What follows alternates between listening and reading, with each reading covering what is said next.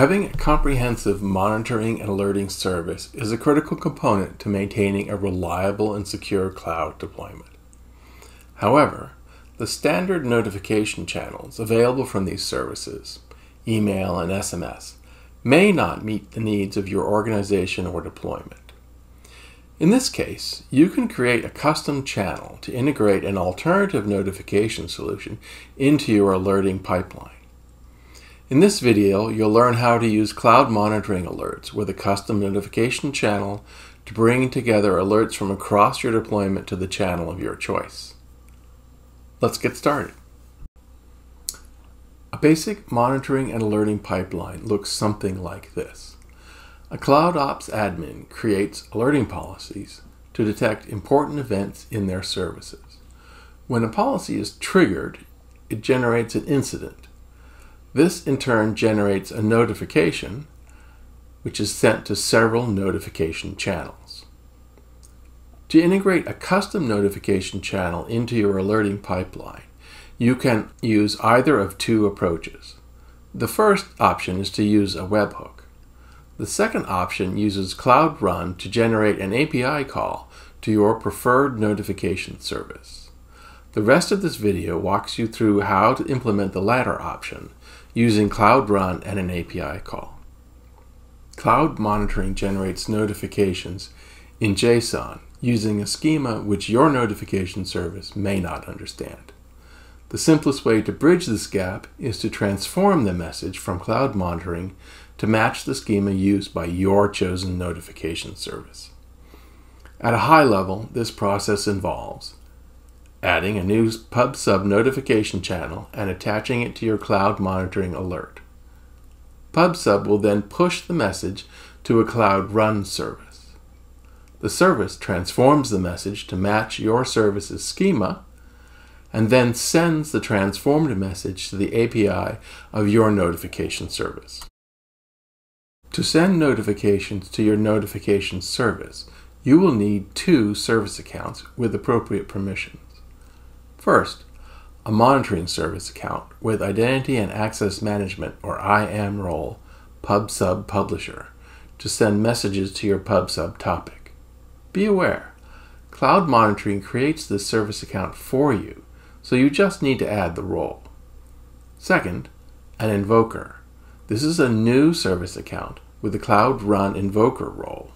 The pub/sub channel will use this account to push the notifications to your Cloud Run service. Let's now look at the schema for an example notification from cloud monitoring. The schema is quite complex, so I'll just show the basic structure and the pertinent sections related to the transformation. The schema contains a version tag. Your code should use this tag to check that the message version is one your code understands. The incident contains the resource, metrics, metadata, and policy information for the incident. Take note of the labels at various levels. They provide you a way to attach application-specific data to the metrics, to the policy, or to the resource, which will end up in the incident. You can use this data as parameters for your code. The policy user labels can be set on each alerting policy, so are the most direct place to set parameters. As an example, if each team owns a set of alerting policies, you can use the policy user labels to include data on which team should get the notification in your preferred notification service. Team and service could be used to select a chat room or channel in your notification service, where the people who will act on the notification are expecting the notification to land.